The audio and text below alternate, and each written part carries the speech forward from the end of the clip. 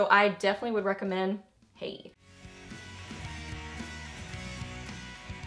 Hey guys, welcome back. So I got Friday Favorites and Fooeys for you today, and I don't really know about an overall theme this week. I mean, maybe kind of girly, a little bit warm toned, somewhere in that sort of family. Tried out a lot of new things this week and have some definite favorites.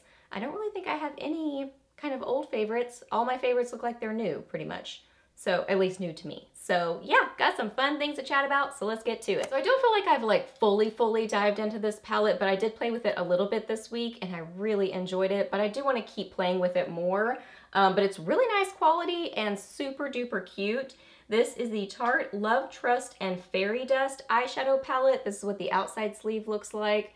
I mean, even that is beautiful and girly and sparkly and makes me happy. And then the actual palette itself, I mean, you can't not smile when you look at this palette, right? It is so happy. I love it. It's like a Barbie eyeshadow palette or something. So I love the packaging, but then I've been really impressed with the quality of the shadows inside. This highlighter is really pretty. The mattes are really nice and easy to blend. The sparkly shades are beautiful. So I haven't played with every color on my eyes yet, but what I have played with, I am super impressed with. Easy to blend, wears well. Just a very, I mean, I already said it, just a really easy formula to work with. It's not like you have to be super duper delicate with it. It's not like you really have to work hard to build it up. It's just a very nice, easy to work with shadow formula.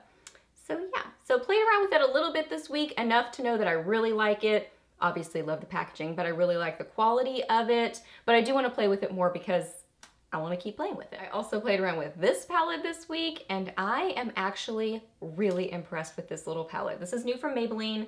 This is the Soda Pop palette, and look how cute it is. I mean, it's just like a happy, warm-toned, purpley sort of a palette. Like that's really overall the theme to it. So I mean, you could definitely get a lot of neutral looks with this palette, but also you've got some fun colors in here and even that orangey shade to play with. Really impressed with the mattes in here. I find them really pigmented, but also easy to work with. I think this orangey shade is beautiful. I think this kind of plummy purple is a really good formula because these sorts of colors across lots of brands a lot of times seem to be really gritty and just hard, like hard and gritty feeling in texture, and this one is really nice and buttery and just a really nice texture to it. I love this one right here. This is beautiful. I have this on my lower lash line. So pretty. And then I love this one right here. Now this one is kind of a loosely packed, sort of a shimmery shade, so I definitely would recommend, I definitely would recommend, I'm so strange, using it with some kind of a setting spray, because I went to use it on, well, I used it on both eyes with the setting spray, but this one I went to use it and I missed my brush apparently when I sprayed to try to wet my brush. That happens a lot. I like will go to spray it and I'm like a foot off or something. So apparently that happened because when I went to use it on my eyes, I did have some fallout. So I would definitely use it with a setting spray. What am I doing here? I'm swatching for you. So yes, I would use a setting spray with that. But I mean, these mattes are really nice. I mean, I don't have any complaints about them, really. I would say they're, I mean, maybe a little bit soft, but not like crazy soft, like you have to be super duper delicate with them. So I don't find that the mattes really take any kind of extra work. I think they're a great formula.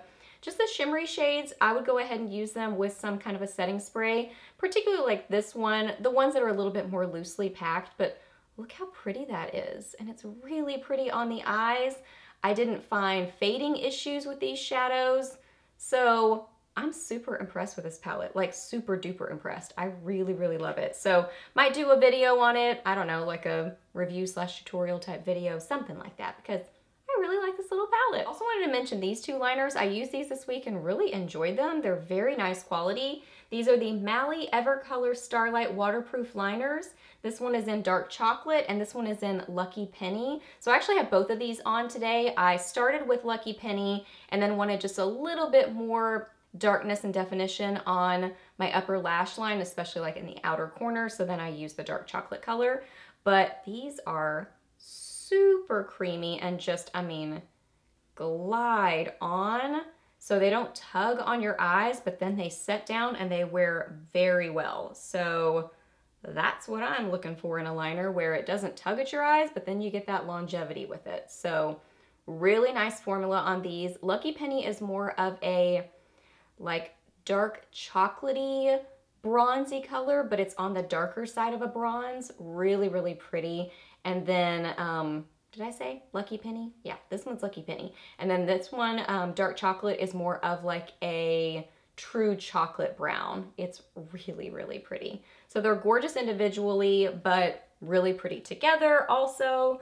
So I love them. I think they are very nice quality liners that are just a pretty color, and I think they pair nicely with these warm tones from the Soda Pop palette. I played around with a couple things that I got in my Ipsy bag this month, and one of them is this blush right here. This is from Pixi. This is the Fresh Face Blush in Beach Rose. Now, I went to look this up online the other day and I couldn't find this specific color by itself. So I'm not sure if it was an Ipsy exclusive. I don't really know, but I will try again because I really, really like it and wanted to mention it to you because I think it's a great blush. It's one of those easy, one and done blush bronzery type of blushes because it is a blush bronzery sort of color. It's like right in between. It's a overall matte, looks matte to me, and it is kind of like a rosy, bronzy sort of a color. So literally right in between. So gives you that nice kind of definition to your cheeks, but also a really pretty color. I do have a highlight on, I'm about to mention to you, and I also do have a bronzer on, but I did wear it by itself this week and it works that way. So if you are trying to get out the door, you want that one and done step, or you just don't want to wear like 15 makeup products on your face, if you just want to, wear more minimal makeup or just less makeup, this is a great product for that because it's kind of a, two-in-one sort of a product. It blends well, it wears well, it is pigmented. Like I have found I like to apply this and kind of like stipple it on, which is a little bit different. Normally I don't do that. Normally I kind of like, apply my blush. Well, I apply my blush more like this. I apply my contour more like this. So normally I do this with my blush, but I found I like to kind of like stamp this one on. I don't know why. I'm not really sure why I ended up liking to apply it that way better, but that's how I applied it. And I thought it looked really pretty on the skin. Again, that definition, but just some color to the cheeks, blush bronzery sort of thing. You get the idea. And then this highlighter that I have on, oh my goodness, this is beautiful. Look how it catches the light. It is so pretty. So got this in my Ipsy bag. This is by Ciate London. This is the Glow 2 Highlighter Illuminating Powder Highlighter. Now, I love getting tiny little makeup products. I love tiny little makeup products, but I wish that they would put them in little individual packaging, like put it in its own thing. I don't like it when they come in these little plasticky things. So don't really like that, but I mean, I don't think you can even, I don't know if this comes where you can purchase it in a smaller size. I think it was just like they did a smaller size for Ipsy. So anywho, I think you have to buy the full size. But it's a beautiful highlighter. I'm not mad about it because it's gorgeous. I love it. I would just change the little tiny packaging. That's just a little side note. Okay, this is in the shade Moon Dust. And there it is. So it's a little bit hard to describe, but I would describe this as overall kind of like a champagne rose gold kind of a color. And I say that because a lot of times rose gold highlighters are a little bit too deep for me, and I really have a hard time working with them and making them work on my skin tone. This one, because it's kind of on the lighter side and it's got that like champagne mix to it, really works. And I mean, look at that. Is that not beautiful? It is so pretty, and I do feel like it's kind of a unique color because it's on that lighter side. It's a little bit pinky, a little bit champagne, a little bit rose gold. It's amazing, but it is intense. I mean, this is one of those highlighters you really have to like intense highlighters. I mean, you can kind of buff it out a little bit, but it's never gonna be super subtle. It is more of that metallic intense highlighter, but I didn't notice it really accentuating texture or being hard to blend or anything like that. So easy to work with, beautiful, unique color, really just so pretty. So I was really excited to get this in my Ipsy bag. I really, really like it. It's a great highlighter. And last favorite for the week for lips, I was loving this gloss. I actually tried a couple of these glosses, but this is the one that I wore the most. And I'm just so impressed with this formula in general. This is the Lorac Alter Ego Lip Gloss. Now this is in the shade Beauty Queen. This is what I'm wearing right now. So I got this in this set. I don't know if this is a color you can buy individually. I'm not really sure, but I got this set on HSN. If it's in stock or if I'm able to link it for you somehow, I will link it. I think it's maybe sold out, so I don't know, or if I can find it somewhere else, I'll link it for you. But this is the Alter Ego Gorgeous Gloss Collection, and I assume #1. This set was literally like, I think like $26 for all of these, so I don't even know how that happened, but I ordered it real quick because that was an amazing deal. So I did try the red. I really liked the red, but I wore this one a lot this week, and I'm just, like I said, really impressed with the formula of this gloss. Oh my goodness, it is really, really nice. It's very pigmented, so if you're looking for a more sheer gloss, this is not it. This is more of, oh, I hesitate to use the word lip lacquer because I really don't like lip lacquers, and I like this. It's just a really pigmented gloss. This is a beautiful girly pinky color. Oh, it's so pretty. So formula-wise, it's pigmented, just said that. So it's pigmented. It is comfortable on the lips. It has a little bit of stick to it, but it's not crazy tacky. It is one of those glosses that if you apply a lot, it's gonna feel heavy on the lips because it's just, you have a lot of product on your lips. So I wouldn't say use a ton, but I just think so comfortable on the lips, glossy and beautiful looking on the lips.